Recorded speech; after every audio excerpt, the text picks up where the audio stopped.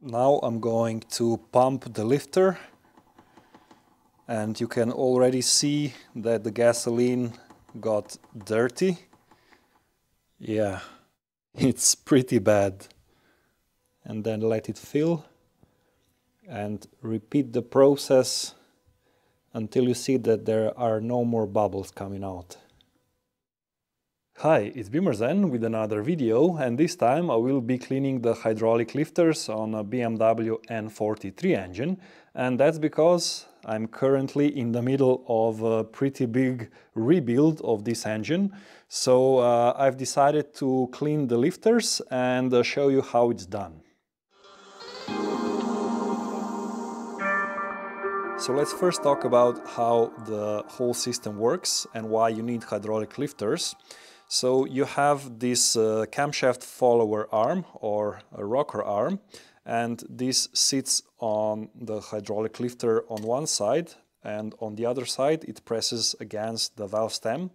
And when the camshaft rotates, the camshaft lobe pushes down on this roller here, and since the hydraulic lifter is fixed point, the valve spring has to compress. And the function of the hydraulic lifter is to provide the correct lash adjustment or pressure of the follower arm against the camshaft lobe. And that is achieved by trapping a small amount of oil inside of the lifter.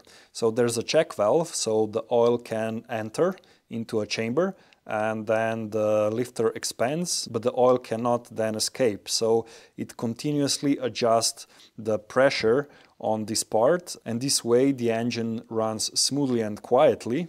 I've decided to disassemble a lifter. Now this lifter is not from this engine, it's from a different engine, and I don't really recommend doing this. So if you want to open up a lifter, you have to grip it at the base and then use pliers and pull out the plunger. And this little plunger has a piece of wire here, and this wire prevents the plunger from falling all the way out. Then there's the base of the lifter. It only has a hole here, so nothing on the inside.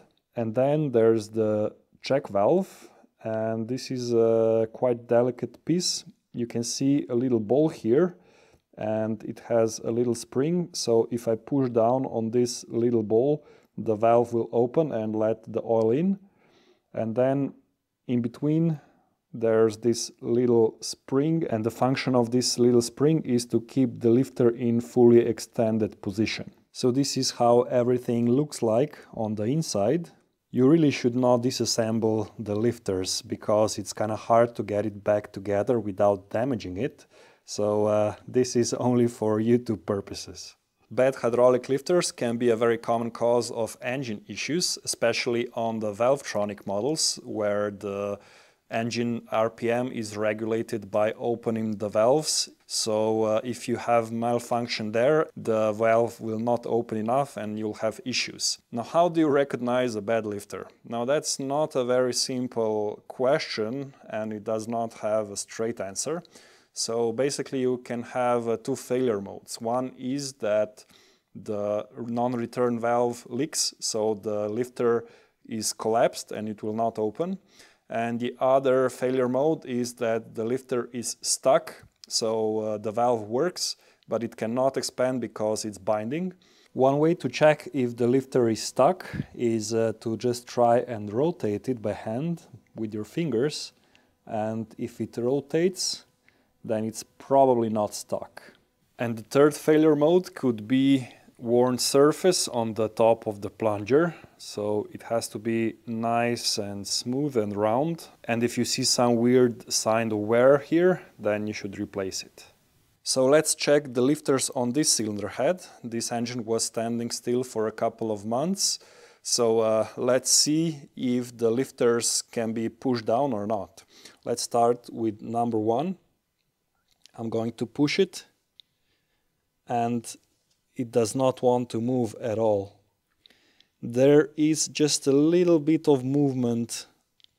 If you look very closely, you can see that there is really little movement here. So this one is pretty stiff. Let's check this lifter here. and right away I can see that I can press it down almost all the way. So these are two completely different scenarios. One is stiff and the other one wants to move. Now this probably means that this lifter here has no oil inside, so the oil drained out, and that's why I'm able to move it. And this one still has oil inside and it's stiff. So if your lifter is stiff, it's probably fine, but if it wants to move, then it probably has air inside or the valve doesn't hold the oil inside. So let's check the rest of the lifters. This one can be moved a little bit. Let's go to the next. This one is pretty stiff, but I can see that I can move it just a little bit. Let's check this one. This one is stiff, but I can see that it just moves a little bit. Let's check this one. Okay, this one can be moved more. So this one is not stiff. This one is totally stiff, but still I can see just a little bit of movement. And the last one is also stiff, but again, if I look very closely, I can see that it is moving just a little bit. I'm going to remove this one that wants to move.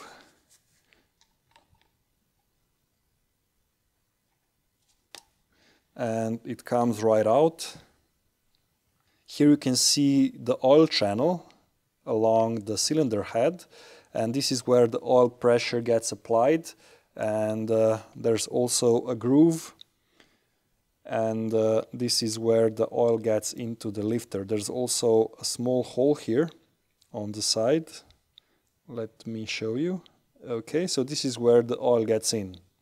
So let's clean this lifter now and see if it is okay or not. So as I said, there is a check valve inside the lifter, and it consists out of a metal ball and a spring. It's pretty standard setup. And the way to release it is to insert a small wire through this hole on the top. I will be using a small diameter drill bit, and I want to push the drill in and release the valve, and then simultaneously press on the lifter. And once I do that, the valve opens up, so I'm able to compress the lifter all the way in. I have a cup of regular gasoline here, and this will act as a solvent and a cleaner. So I'm just gonna dip the lifter in. Now I'm going to pump the lifter, and you can already see that the gasoline got dirty. That's probably because there's some old dirt inside the lifter.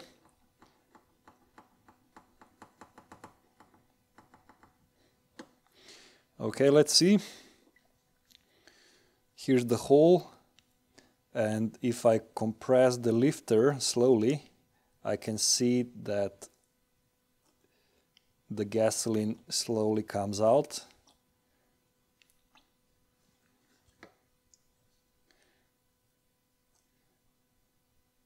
I want to press it all the way and get all of this dirt out.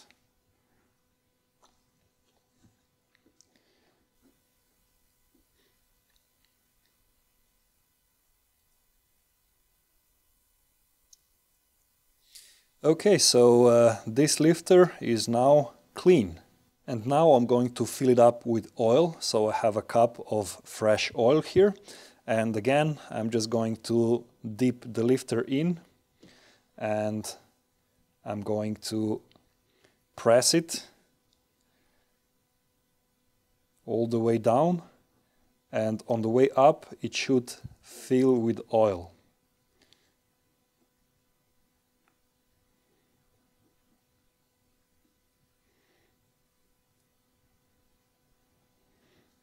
I have to do this a couple of times.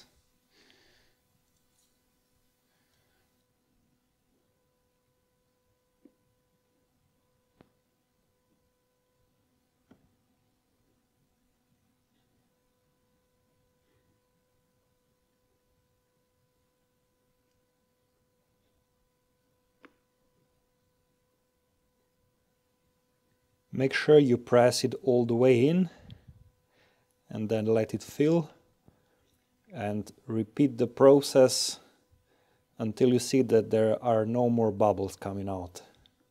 You can actually feel that it kind of changes the compliance, so it gets a bit stiffer, like a shock.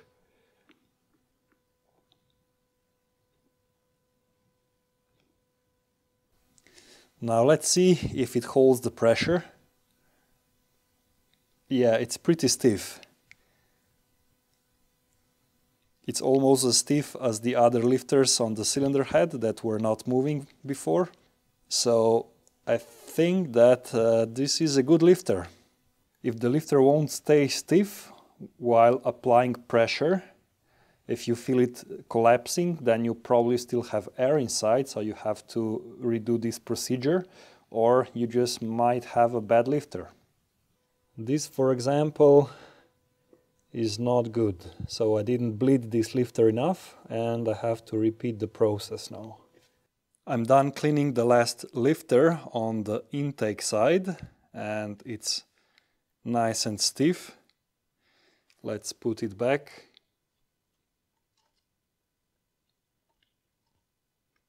Now let's see how much dirt we have in the gasoline and in the oil. Of course, the gasoline is pretty black, and also the oil is pretty black, and I can actually see some bearing material or some bigger pieces of dirt here. So I think I will have to repeat this process twice just to make sure that everything is nice and clean. Now I'm going to pour out this gasoline into this container. And here you can see how much dirt there was in the lifters. Yeah, it's pretty bad. It was definitely worth cleaning them out. Now I just have to do the exhaust side and I'm done.